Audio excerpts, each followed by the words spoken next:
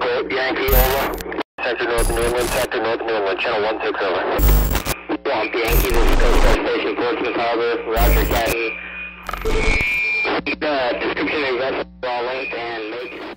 Hey guys, this is just Paul Williams Jr. with Above the Hook. Today we'd like to talk about something that's really important to us and should be very important to you, and that's kayak fishing safety.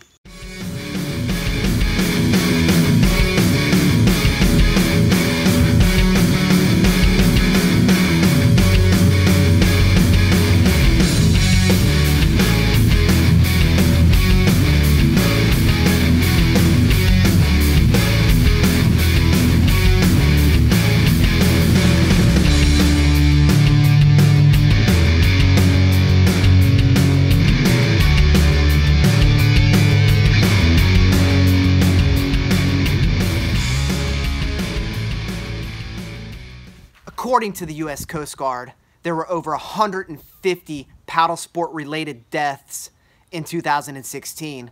We decided to make this episode to show you, our viewers, the top 5 safety items that we bring out on our kayaks so that we don't become one of these statistics. Number 1. Clothing.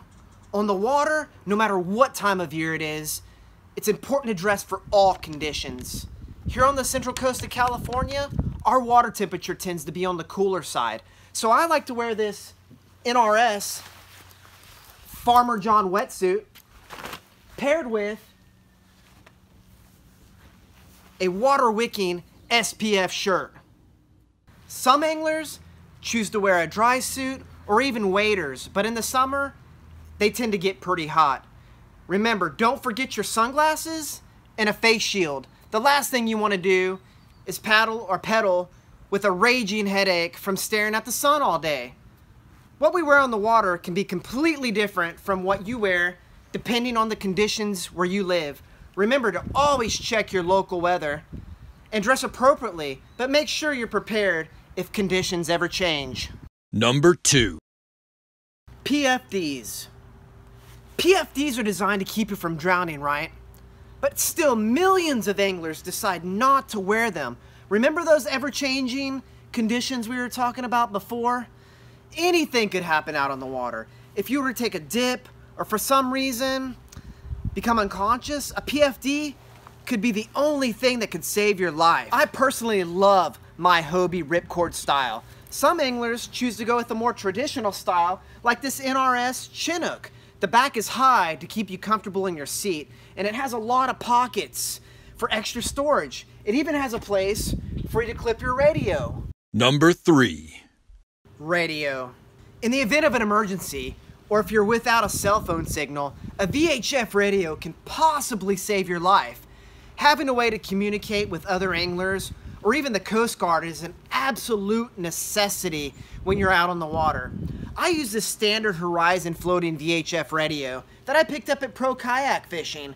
Make sure you're familiar with all your local emergency channels in case you need to make that distress call.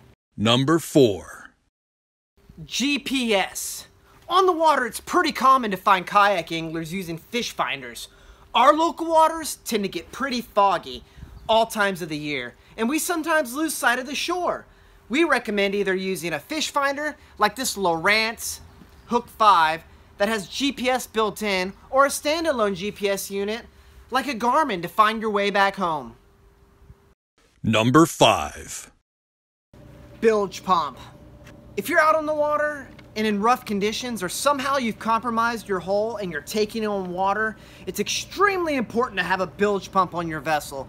I've personally watched many kayak anglers use a bilge pump to pump water out of their holes so they didn't sink to the bottom of the ocean. We personally like to use a manual style pump that can be purchased at any paddle sport retailer. Our team would like to thank you for tuning in to this episode of Above the Hook. Hopefully this video can help you make some good choices when you purchase your kayak fishing safety gear. Remember, we always recommend going through all your gear and inspecting your hull before leaving shore. You wouldn't want to leave behind something that could possibly save your life, or paddle out and realize that you got a cracked hull. Once again, thank you for watching, and remember to stay tuned and get hooked.